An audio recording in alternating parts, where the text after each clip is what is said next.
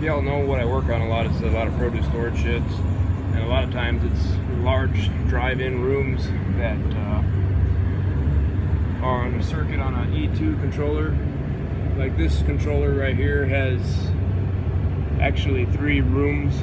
One's a dock, there's room 1, and then room 2. But each one of these rooms has 5 circuits to it, 5 air coolers with a solenoid valve. No EPRs, no electronic EPRs or EPRs. So it's just cycling on and off the solenoid valve at each air cooler. And I've been wanting to float the suction set point on these places for quite a while, but the thing of it is, the managers or the people, they change the produce that is stored in each room, so they'll have different set points depending on what season it is, and so they'll come and change room set points, and I can't just use one particular circuit for the lead float, the lead circuit on the float on the suction group. So I've been racking my brain. I had some help from a couple guys that know how to do flexible combiners on these, and got something figured out here. So what I've been trying to figure out is a way to automatically make this E2 select whichever circuit has the lowest set point at any given time, and choose that as the set point for the float circuit that I have set as the suction group lead float or lead circuit.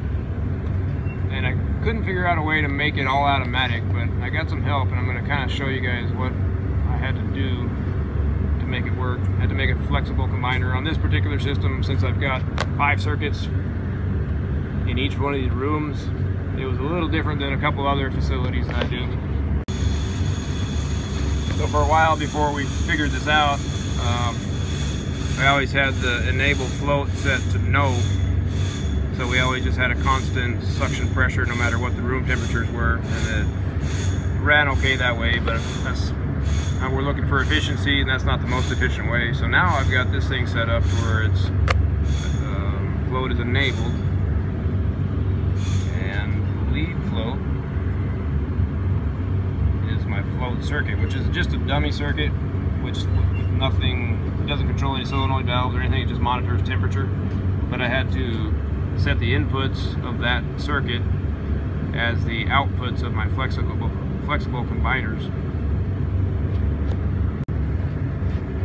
See, here's my real circuits, and here's my dummy circuit, float circuit.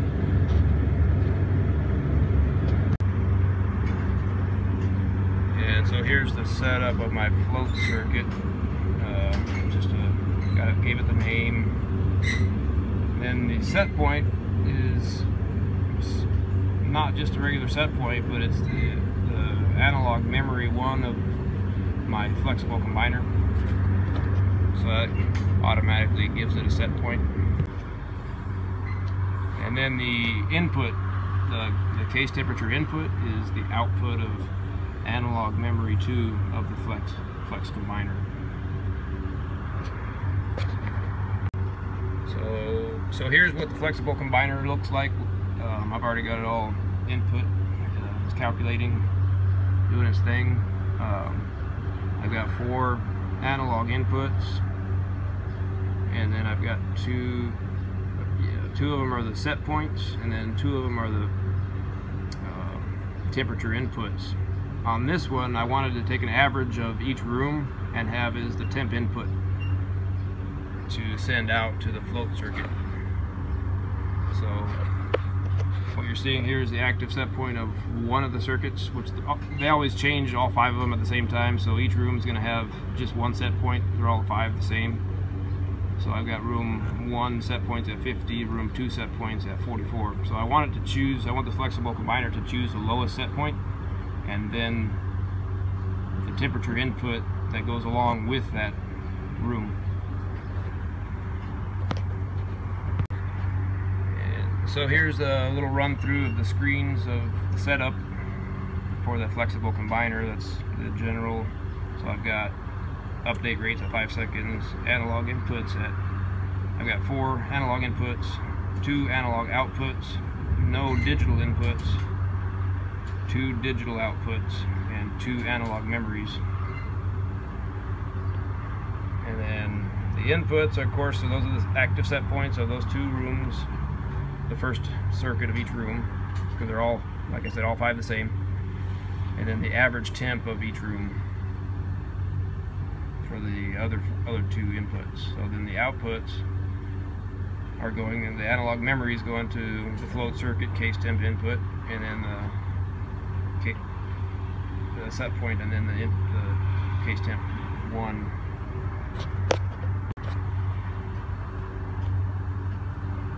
So here are the equations.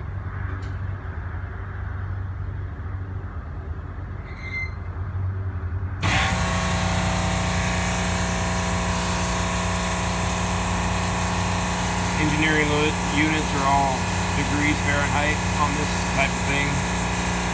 I didn't put a description in there.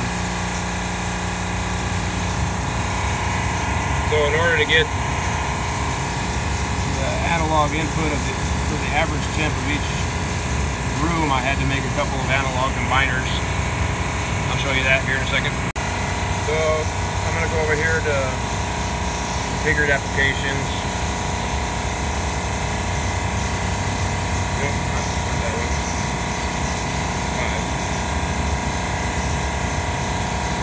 Look at analog combiners, 54. So then here's my average temps.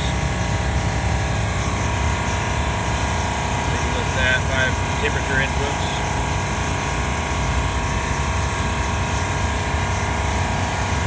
So there's my inputs, 4 input points. Those averages gives me an average, same thing on the other.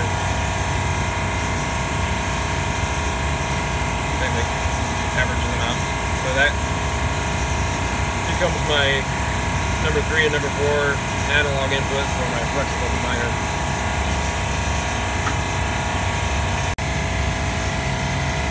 Okay, so what happens when the manager wants to change product in the room?